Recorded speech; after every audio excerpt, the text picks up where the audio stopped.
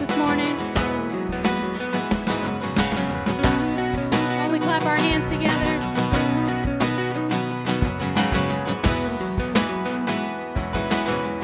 Sing, we worship.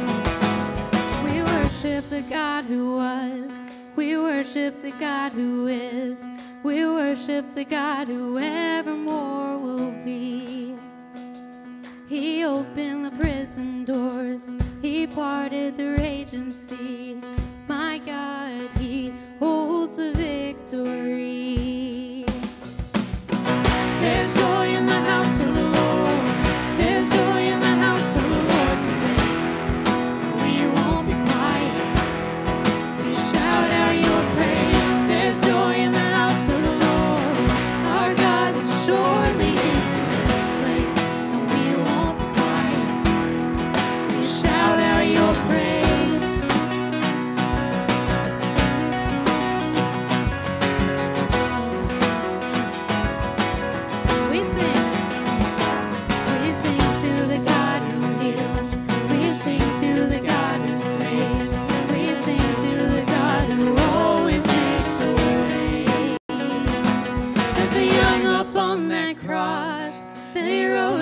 from that grave, my God, still rolling stones away. There's joy in the house of the Lord. There's joy in the house of the Lord today. We won't be quiet. We shout out your praise. There's joy in the house of the Lord. Our God is surely in this place. We won't be quiet. We shout out your praise. 'Cause we were the beggars, now we're royalty. We were the prisoners, and now we're running free. We are forgiven, accepted, redeemed by His grace. Let the house of the Lord sing praise. Sing this again. 'Cause we were the beggars, and now we're royalty. We were the prisoners, and now we're running free. We are forgiven, accepted, redeemed by His grace. Let the house of the Lord sing praise. There's joy in the house of the Lord. There's joy in the house of the Lord today. And we won't be quiet. We shout out your praise. There's joy in the house of the Lord. Our God is surely in this place. And we won't be quiet. We shout out your praise. There's joy in the house of the Lord. There's joy in the house of the Lord today. And we won't be quiet. We shout out your praise. There's joy in the house of the Lord. Our God is surely in this place. And we won't be quiet. We shout out your praise.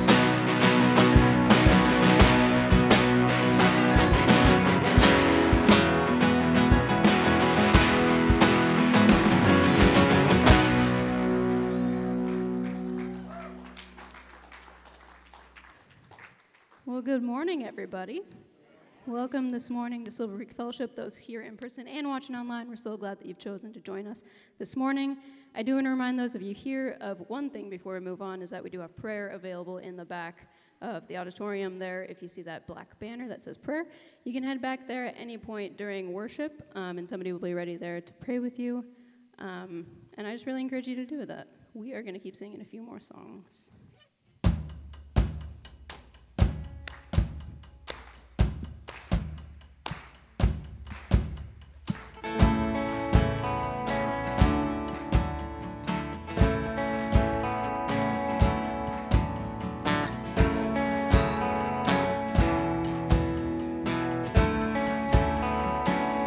I'll give you glory for all you brought me through.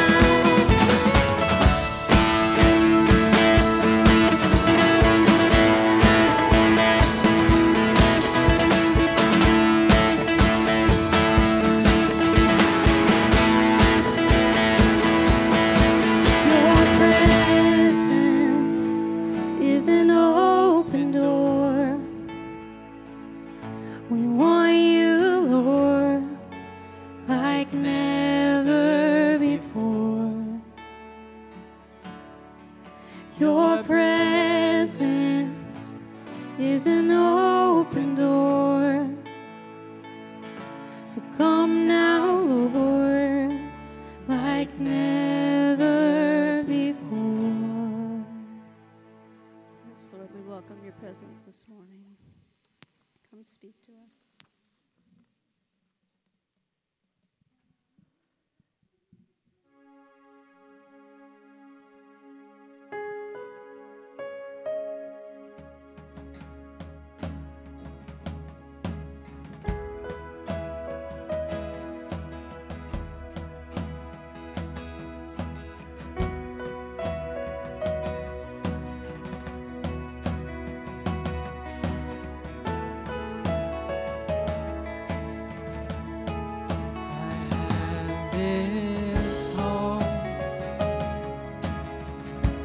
As an anchor for my soul, through every storm, I will hold to you with endless love. My fear is swept away. In everything, I will trust in you. There is hope in the promise of the cross. You gave everything to save the world you love. And this hope is an anchor for my soul. Our God will stand unshakable.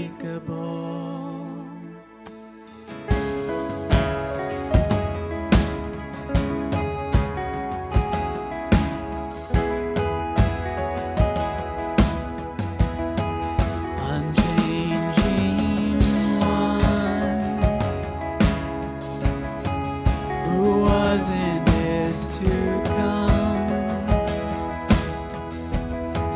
Your promise sure, you will not let go. There is hope in the promise of the cross. You gave everything to save the world you love, and this hope is an anchor for my soul. Our God will stand unshakable. There's hope in the promise of the cross. You gave everything to save the world you love, and this hope is an anchor for my soul. Our God will stand unshakable.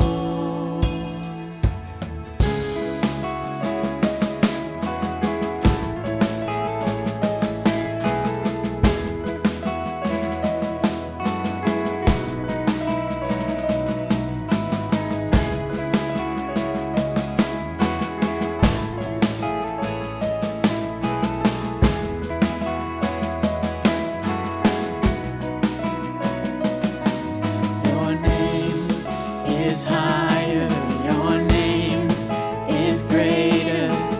All my hope is in you. Your word unfailing, your promise unshaken. All my hope is in you. Your name is higher, your name is greater.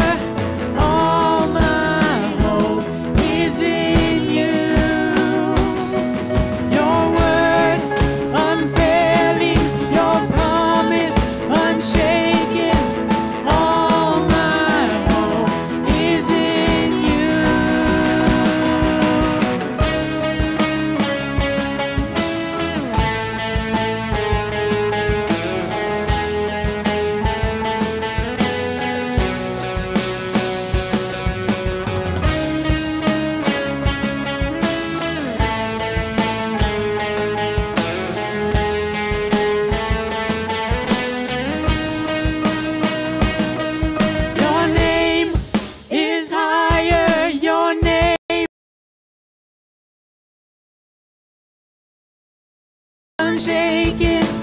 All my hope is in you. Your name is higher. Your name is greater.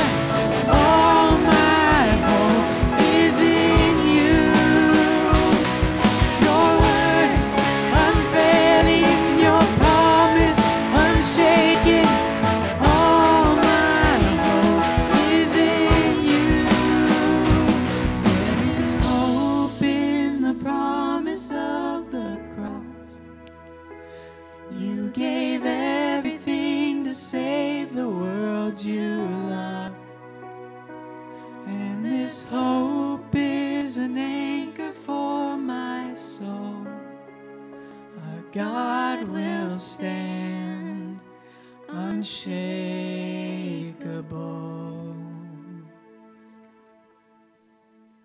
Lord, for your unwavering love and strength.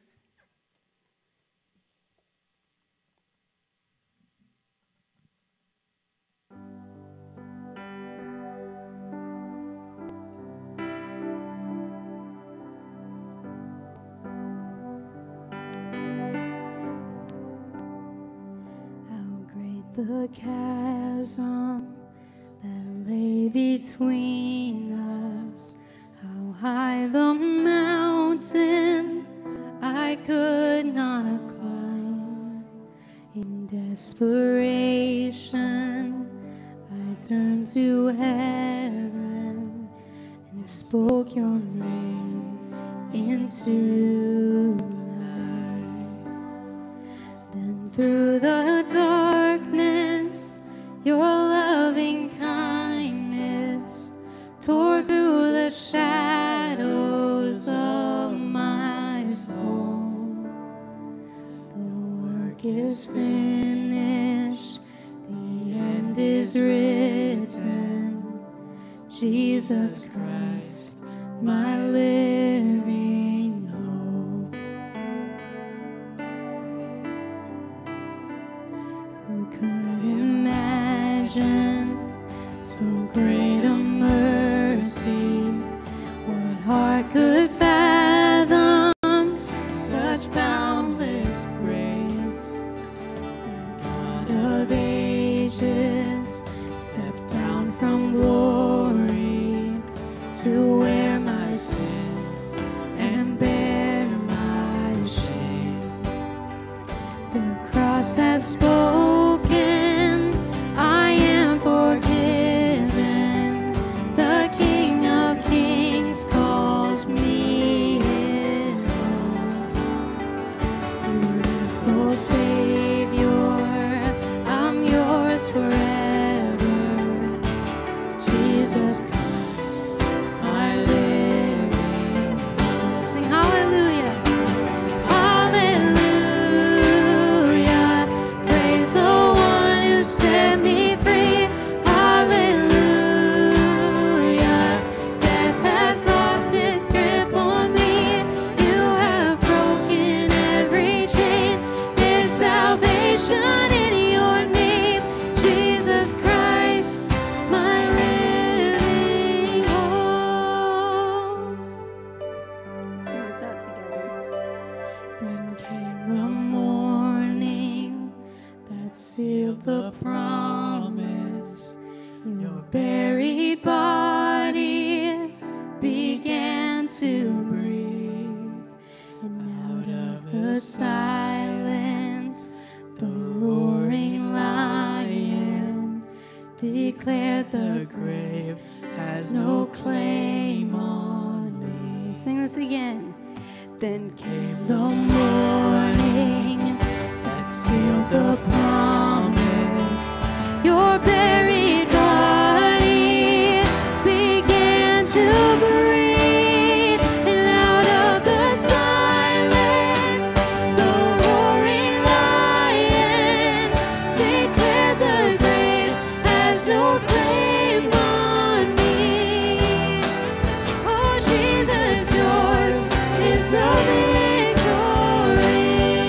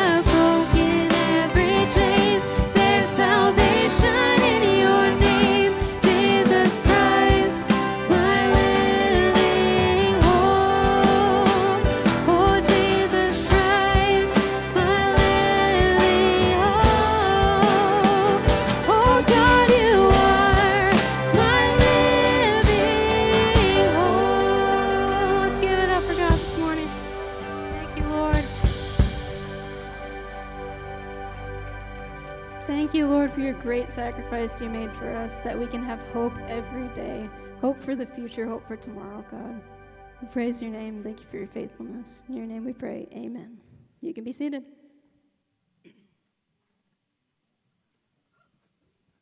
Well, welcome, everybody. I'm so glad to see you. And I just want to tell you, you're going to be really glad that you came today. So we've got a great special guest speaker with us today. Kurt Bubna is here with his wife, Laura. Kurt is from East Point Church, where he planted it up in Spokane Valley in Washington. You know, that's kind of to the right and up. And they've got a great church there. He's part of the Purpose Driven Network. They minister in Africa like we do in Gabon. They're part of the international partnering churches where they work in Botswana. And it feels like even though we are just really kind of renewing friendships with them, it feels like are family already. And I want you to just enjoy what Kurt's got to bring us. I think he's got a message of hope for us. And how many of you know you could just never have too much hope? You know, we just need it. Would you agree? Yeah, well, let's welcome Kurt.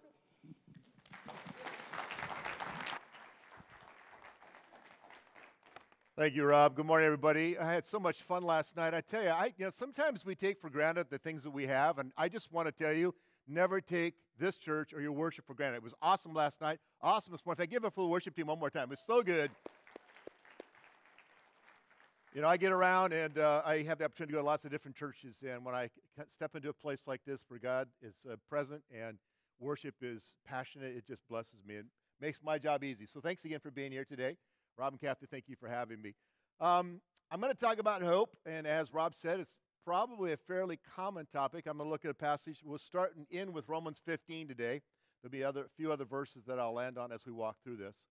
But hope's kind of a big deal to me. It's one of my passionate topics, one of the things I love to talk about the most. My last book, I had the honor of writing it for you. My last one was called Uncommon Hope, and I wrote an entire book about this topic. So we're going to take about the next 2 or 3 hours, and no, actually, I'll be pretty short.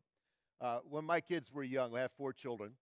Now I have 4 kids all grown up and 10 grandchildren. But when they were young, we loved having critters and animals around the house, and we had a lot of different things. We did not live on a farm, but I felt like it at times. We had lots and lots of different kinds of animals. My oldest son, Nathan, though, he somewhere along the line grew infatuated with rats and pet rat rodents. Now, apparently they're very smart, and they're actually pretty clean. They're not like the rats that you have in the gutters, but I hate rats. I'm just going to come out and say it. I really do not like them. I don't like rats at all. Maybe that's why this story caught my attention. Let me just read it to you. Several years ago, an experiment on endurance was conducted at the University of California at Berkeley. You know, those crazy Californians. Involving Norwegian field rats. Now, I'm going to tell you, do not try this at home. And so if there are children here, Mommy, no, don't do this. But the rats were placed in a tub of water and forced to swim until they grew exhausted and finally drowned. Now, I'm pretty sure you can't get away with that anymore, but that's what they did. During the first experiment, the researchers discovered that on average, Norwegian field rats were capable of swimming for over 7 hours before drowning. That's pretty incredible. A second experiment was conducted exactly like the first one, but with one exception. When a rat was getting too exhausted to swim any longer, the researchers would remove the rat from the water for just a few seconds and then put the rat back into the water to continue swimming. Amazingly, these rats were able to swim for almost 24 hours before they died. They concluded, these sadistic Berkeley, Southern California researchers,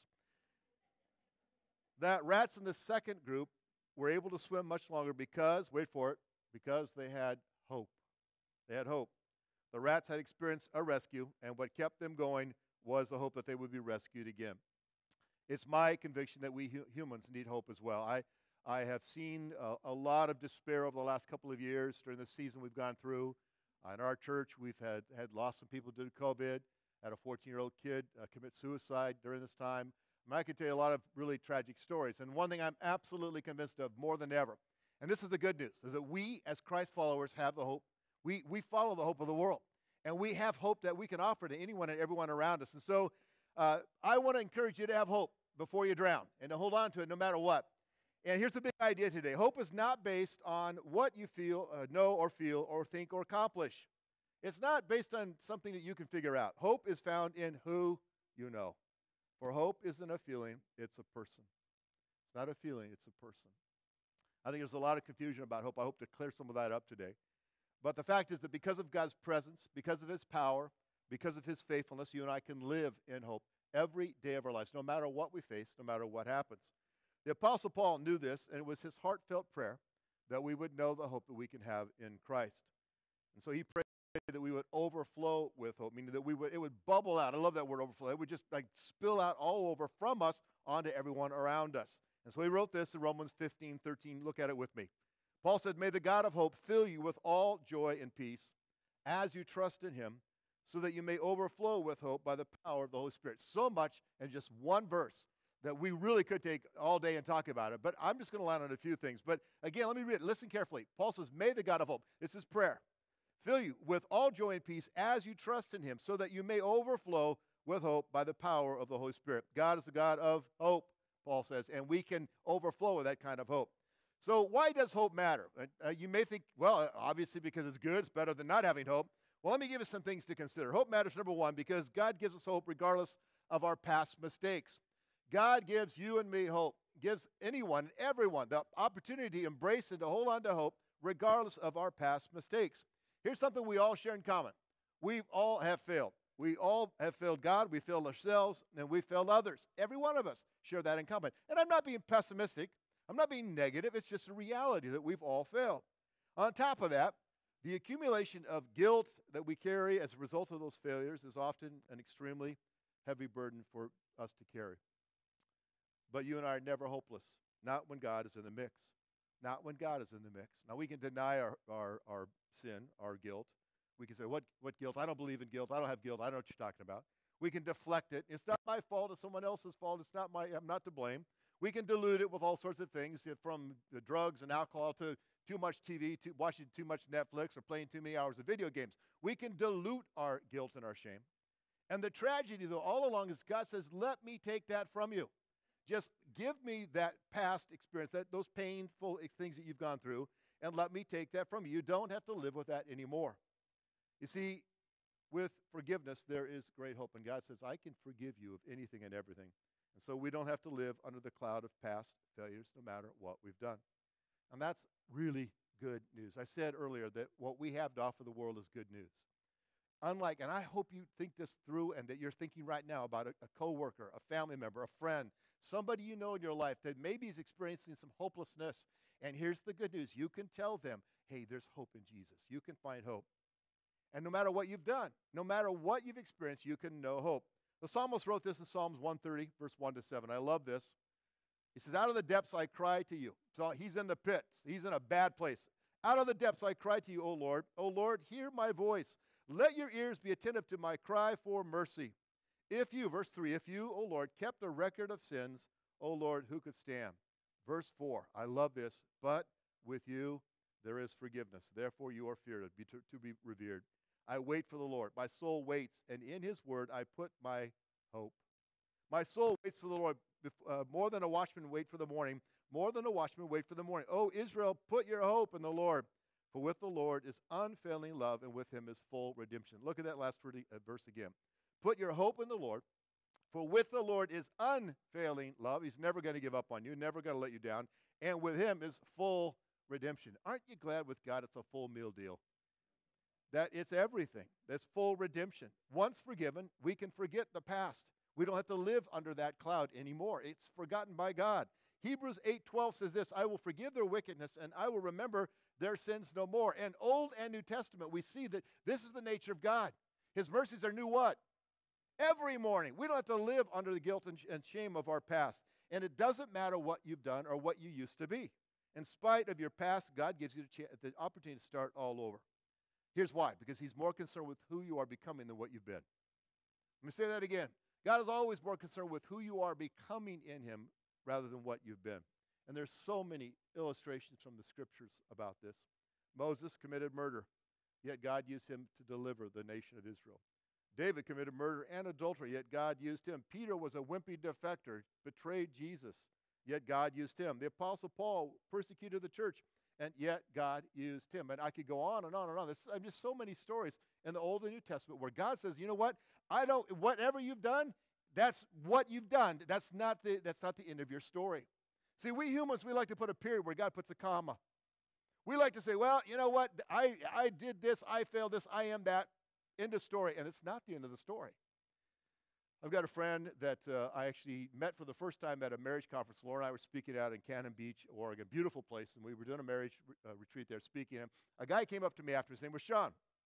And I could tell he was struggling.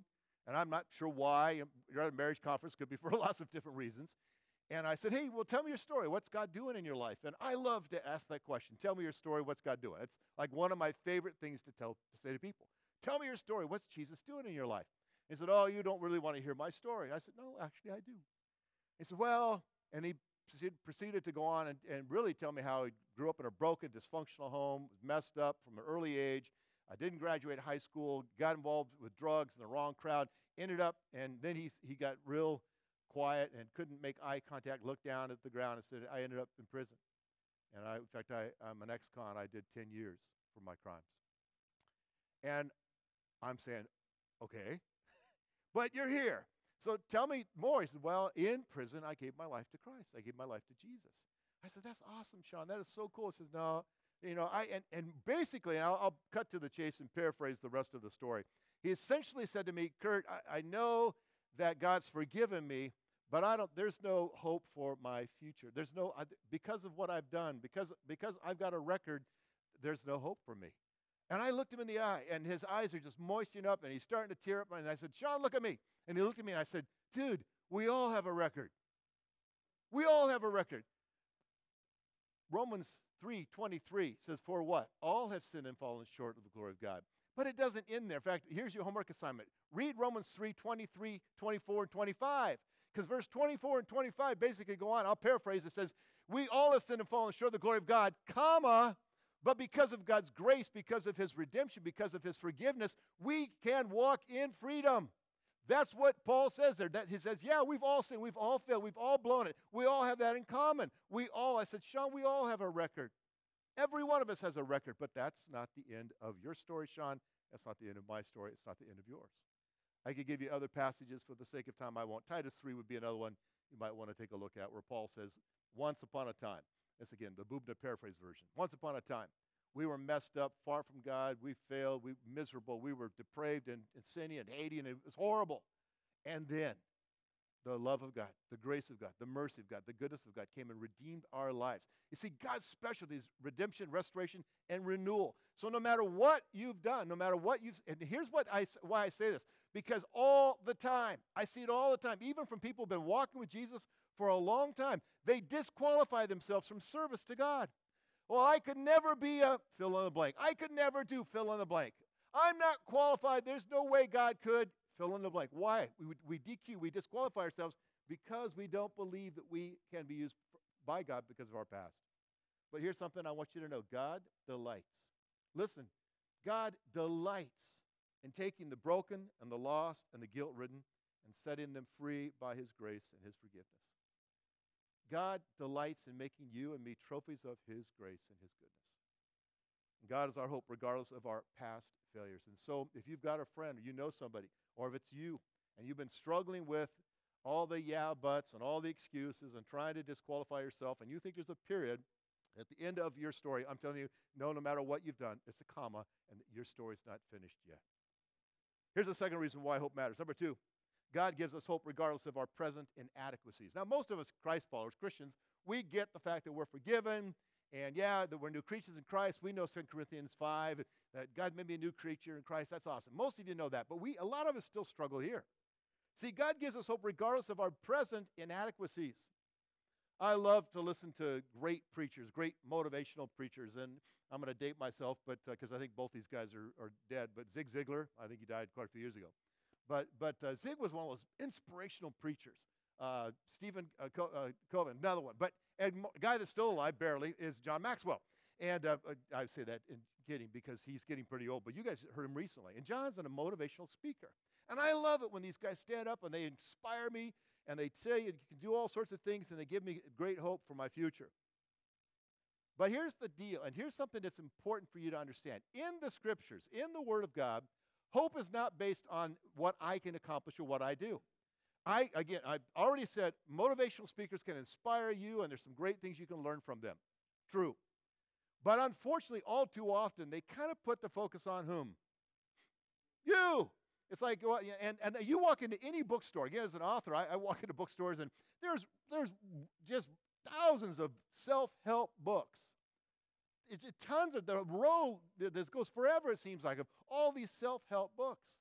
And again, some good truths are there. There's things you can put into practice there. There's certainly some things that are helpful there.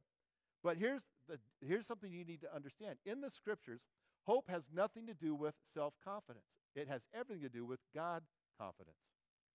Let me say that again. It has nothing to do with self-confidence.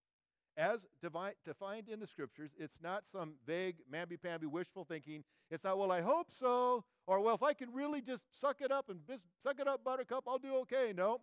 In the Scriptures, the word hope implies a sense of confident expectation. Wait for it. In God. Why can we have hope regardless of our present inadequacies? Because we have relationship with Jesus. He's the object of our hope. The reason of our confidence is in him, not in us. And you've got to understand, hope is birthed and grown and sustained. It's birthed and grown and sustained in an environment where we clearly understand this important truth. It's not about our strength or our abilities, but God's. Now, that doesn't mean we just roll over and say, well, whatever. And of course, it's a cooperative work. We cooperate with God. But when it comes right down to it, whatever you're facing now, what's going to get you through that and what's going to bring you to the other end with joy and peace and faith and confidence is not you but God, a God confidence. You see, you and I could never swim long enough. We just can't. And if you think you can, you let me know how that works out, 3, 4 months or years from now. Because the truth of the matter is, I've talked to way too many people who just thought, well, if I'll try one more, I'll just give a little harder. I'll just work a little bit better. I'll do more. I. And I tell them, find that in the Scriptures. It's always we cooperate with God. It's we partner with God. But it's God's power. It's God's strength. It's God, the Holy Spirit who lives within you that empowers you to do what God's called you to do. Isn't it awesome that everything God has asked you to do, he empowers you to do? I think that's really good news, that everything he asks you to do. Have you read the book? Have you read the New Testament? And people say it's all about grace. Yes, it is. And there are a lot of things in grace we're called to do. Things we're called to walk out, to be transformed into the image of Jesus, into the image of God, God's Son. And the way that happens is not by us working harder, but by us cooperating more with the Holy Spirit who lives within us, and he, therefore, is our hope. The psalmist wrote this in Psalm 33. I love the Psalms, especially when I'm struggling because they're so real. But Psalm 33, 17 to 22 says this: a horse is a vain hope for deliverance. Despite all its great strength, it cannot save. Now, I'll put that in modern terms. A tank is awesome, but a tank's still not going to win the battle. It's still a vain hope. Verse 18, but the eyes of the Lord are on those who fear him, on those whose hope, there it is, whose hope is in his unfailing love. God's eyes are on those who revere, trust, put their hope in him, whose hope in his unfailing love, to deliver them from death and to keep them alive in famine. Verse 20, we wait and hope for the Lord. He is our help and our shield. In him our hearts rejoice, for we trust in his holy name. Verse 22, may your unfailing love rest upon us, O Lord, even as we put our hope in you. If my math is right, 4 times hope is referred to in 6 verses here. That's why I love this passage. And the key is the Lord. We fix our eyes on the Lord. We put our hope. We wait for the Lord. I remember the first time I gave a sermon to a bunch of my peers. I was speaking in front of about 200 pastors. Now, talking, for a living is fine. But when you got to do so in front of the people that are your peers and some of them you respect and have great admiration for, I was scared spitless. I was pretty nervous and pretty upset and pretty frustrated. And I was like, Lord, why did I do this? Why did I say yes to this? And I'm sitting there during worship, and I'll be honest with you. My eyes were all focused on me. And like, what am I doing? And what am I going to do? And how am I going to do this? And oh God, oh God, oh God. You know, that prayer, oh God, oh God, oh God. And I'm stressing out. In the midst of that, I kid you not, just one of those times where God just interrupts my stupidity. And thankfully, he does that on a fairly regular basis. And it's like, Kurt, yes, Lord. That wasn't an audible voice, but I knew it was the Holy Spirit. Kurt, stop looking at you. Start focusing on me. Now, how many of you think that's like, you've never heard that before? No. I mean, I know that. I know it here. The problem is sometimes I can't get it here.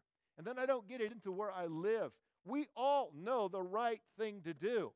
We all know that we're supposed to put our hope in Jesus. Jesus is always the right answer. Have you been to Sunday school? What's the right answer? It's Jesus. It's always Jesus. Of course it is. But we've got to stop in those moments and remember, despite whatever we're facing, we don't look at you, look to him. I realized in that moment that something I've tried to remember is that I'm often weak and inadequate and unable to do so. And nothing of eternal value ever happens just because of me anyhow. It's all because of Jesus, because of him. Have you found yourself in a place, maybe even recently, where you just felt overwhelmed? You're facing a task at home, at work. You're facing a relationship with your spouse or your kid or your parent, and you just feel like, I just don't have enough. I just can't do this. And I'm telling you, some of you know exactly. I see a few heads nodding because you know that when you're there in that place, how many of you feel hope in that moment? You don't. When it's I get really depressed and really frustrated and really discouraged. But when I turn my eyes to the Lord, when I put my hope in him, that's where I find what I need. It's in those moments the question is, whom will I trust in? Whom will I put my confidence in? Whose strength will I rest in? And who's going to be my source of strength? And despite your present inadequacies or mine, despite whatever you're facing, because of them, God is your hope. Let me reread again verse 20 to 21 from Psalm 33. We wait for the Lord, for he is our help and our shield. In him our hearts rejoice, for we trust in his holy name. It's all about God. And no matter what your present inadequacies are, again, don't disqualify yourself. Just put your hope in the Lord. One more. Number 3, and finally, hope matters because God gives us hope regardless of our future uncertainties. Regardless of our future uncertainties. I want you to think about this last couple of years, and Rob and I were talking about this yesterday. If you had said to me 2 years ago that we would face a worldwide pandemic that would change the course of history, literally, change the course of church, that would have influenced life, not just a little bit here, not just in Silverton, not just in Oregon, not just in the United States, but around the world. I mean, he mentioned Botswana. I haven't been there 2 years, and I miss my friends. I've got Zoomophobia now. You know what that is? It's like, I'm so tired of Zoom. It's like, please, I want real humans. But that's all we've been able to do. And if you had told me 2 years ago that this would be our norm, what would go through for a couple of years or longer, I'd have just said, no way. In fact, we were comparing stories, and I really thought, here's what I thought. When it hit, and our governor in Washington said, hey, we're going to take a couple weeks to flatten the curve. Here's what I thought. Okay, we'll take a couple weeks to flatten the curve, and here's what I expected. I really thought maybe 3-4 weeks into this thing, we'd be back to, quote-unquote, normal, and that people would rush back to church. That it would be like, how many of you were around for 9/11, after 9/11? Some of you older folks. And do you remember the Sundays after that? I mean, you couldn't find an empty seat in church. The church I was a part of, we were like packed and standing room only for like 2 or 3 weeks until people forgot. But it's still, I thought that's what's going to happen. We're going to go through 3 weeks, 4 weeks at the top, and boom, we're going to open. I told the staff, I said, guys, we need to start planning now for what's going to happen when they start coming back by the thousands to church. That didn't happen. It still hasn't happened. We don't know. Again, I mentioned last night, we don't know our next breath. We don't understand. We don't know what's coming in a minute from now, let alone next week, next year, or whenever. And that can be pretty discouraging unless you hold on to this reality. Let me say it again. God gives us hope regardless of our future uncertainties. Anybody here a control freak? I'll raise both hands. I love to plan and structure and organize and get everything lined up. And there's nothing wrong with planning and organizing, structuring. But I do that a lot because I want to control. I'm a little fearful. I want to make sure it's all right, that it all comes together. But the truth is anything can happen, and anything usually does. In fact, everything tends to happen. And the things that I never expected, just boom, suddenly they're there. And if I let that sit and rattle around in my control freak brain too long, I start leaking hope like you cannot imagine. I'm like, it's gone. I don't have hope. What? I don't know what's going to come. How could I have hope if I put my hope in my ability to control? There's a story, and it's something I read recently. In ancient China, most of you know of the Great Wall. I've not been there. I've seen it, National Geographic, and I've seen the pictures. Did you know that they built that thing to hold off the barbaric invading hordes? That was their plan. And so they built this Great Wall of China in places that's 25 feet high, 20 feet thick, and it's a total length of 2,000 miles. I think if you put all the sections together, it's actually like double that. So you got a 2,000-mile Great Wall, 25 feet thick, 20 feet high. Millions of people took to build this thing, and a whole lot of people died in the building of it. And here was their thinking. By its sheer size, it would protect them. Do you think they had any clue that the day would come where there'd be F-16s that could just fly over this thing, or that there'd be bombs that could take out a 25-foot wall? Of course they didn't. You see, they were thinking, it was so long. You know why they built it so long? Because an invading army would never take the time, the years, to go around this thing to come and try to invade our country. They didn't understand. They didn't have a view. They didn't know their future. And here's a reality, and some of you are like, oh, please shut up. We don't either. Hello? We don't either. For us, the future is a lot like looking at a colorful painting that's about an inch away from our face. We just don't know. All we see is a blur. I'm going to take you through a little exercise. Now, if you don't do this, you're going to feel silly. All of us are going to do this together. But I want you just bear with me, and I want you to take your hand and put it right in front of your face. Everybody, come on. I'm watching you. Take your hand. Just put it around your face. Now, I want you to stare at your hand. Look at those lines or whatever. You're thinking, now I should have washed my hand better. But stare at your hand right now. If you're doing that right, everything behind your hand is blurry. I'm just a blur. All right, you can take it down. You guys look really silly. What's my point? When we're staring at that thing that's right in our face, everything else is a blur. Everything else around us is just like, I don't know. And if you're staring at that thing, that uncertain thing, that future you don't know, that question you have about your health, or about your job, or about your finances, or will there be enough money in retirement, or what happens if the stock market goes belly up, and I'm getting close to retirement age now, and I'm thinking, boy, I start paying attention to my mutual funds like I never did, because in one day it could go, and I don't have any control over that. And if I'm focused on that right here, then I'm going to freak out and lose all my hope. Here's the good news. God has a vastly different perspective than we do. And He's the Alpha and Omega. He's the beginning and the end. And He sees everything. He sees it all. And that's why the psalmist says, put your hope in the Lord. Don't put your hope in what you can see or what you can figure out. Don't put your hope in what you can control, because that's a hopeless way to live. It might work for a while, but sooner or later, that proverbial rug is going to get pulled right out from under you, and it's going to be a miserable way to live. So what does it mean that God's the beginning and the end, the Alpha and Omega? It means that though we have no control over our future events, and we are basically clueless more often than we want to admit, we can trust God. We can put our hope in Him, because nothing ever catches Him by surprise. Isn't that awesome? There's not been one day in your entire life where God says, oh, I did not, did you see, Gabriel, did you see that coming? I had no idea. No, there's not been one day in your life where God was shocked, surprised, blown away. He saw it all. He knew what was coming. And that messes with our gray matter, but the fact is, God knows everything, never catches Him by surprise. What's our hope for tomorrow? That God knows what's coming, that He has promised to be with us no matter what. I love that song we sang earlier. that God has promised. We can trust in his promises, that he's faithful and true. Does that mean, let me insert, does that mean your life's always going to be easy? Go like this. Nope. Does that mean that you're going to just have this, blessing of the Lord on your life I think you will have the blessing of the Lord on your life all the days of your life. But you know what I think blessings look like a lot? Trouble. Weird. That's not the American Western culture way of looking at blessing, is it? But I believe that sometimes the struggles we go through are the greatest blessings we'll ever experience.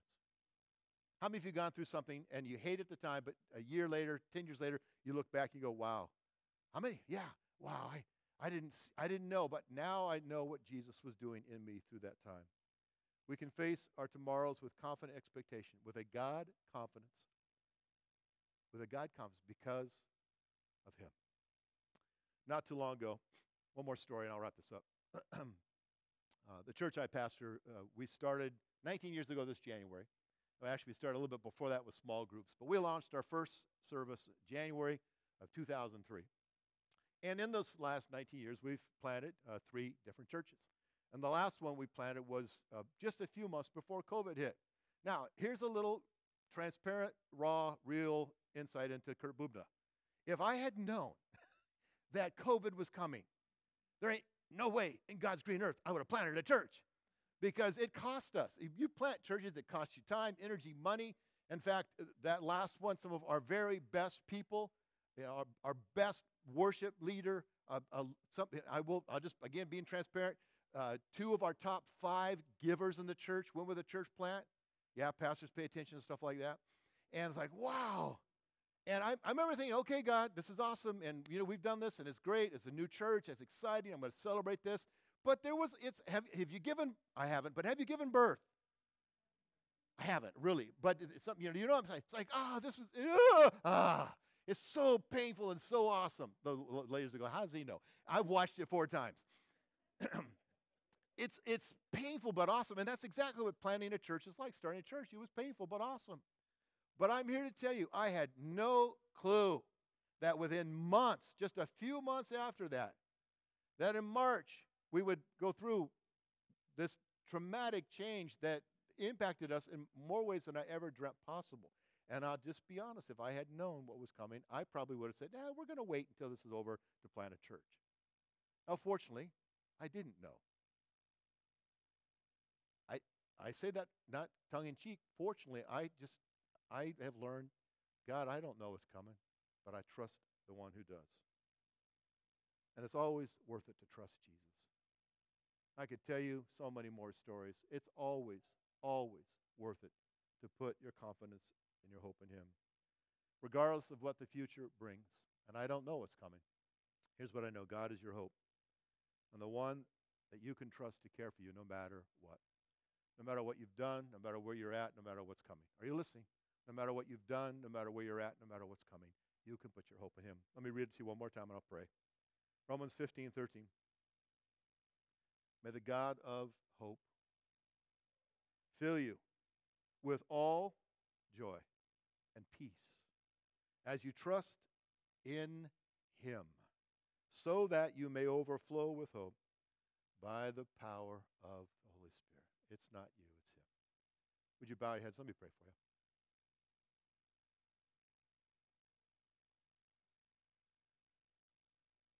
Jesus, I know that a lot of us have been around for a long time. We've walked with you maybe for decades. And this is not the first time that we've heard about hope, the first time that we've thought about hope.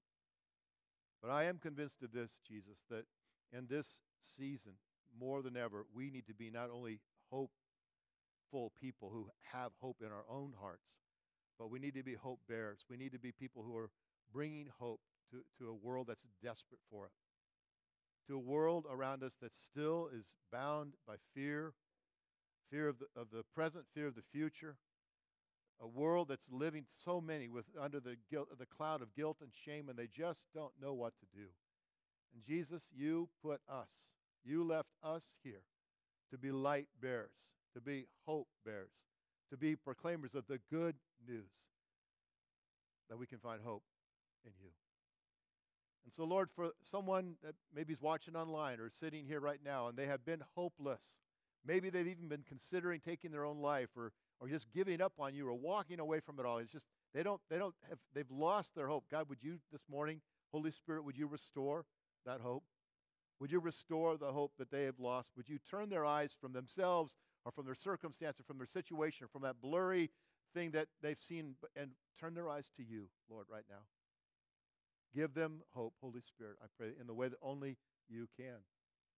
But for all of us, Lord, let us leave here today looking for the opportunity to bring hope to a world around us, to our sphere of influence that desperately needs it. Help us be that, to do that because of you. I pray it in Jesus' name. Amen. God bless you guys. Thank you.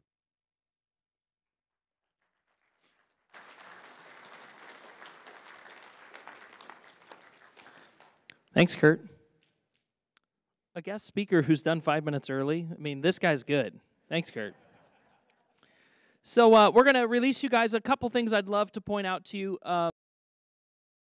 One is a week next Saturday. I was going to say a week from today, but today's Sunday. So next Saturday is going to be our very first work day on our Christmas lights extravaganza.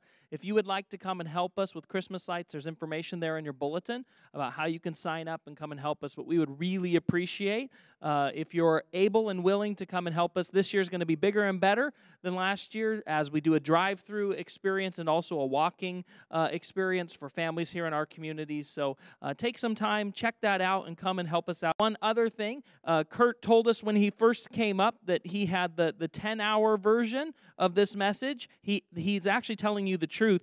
In the lobby, we actually have his book, Uncommon Hope, available. If you'd like to purchase that, you can do that from our resource center there. So if you want the 10-hour version instead of the 30-minute version, it is available for you out in the lobby. Okay, church, let's go. Let's go and do this stuff. Let's not just be hearers, but doers of the word. So go in peace and serve the Lord.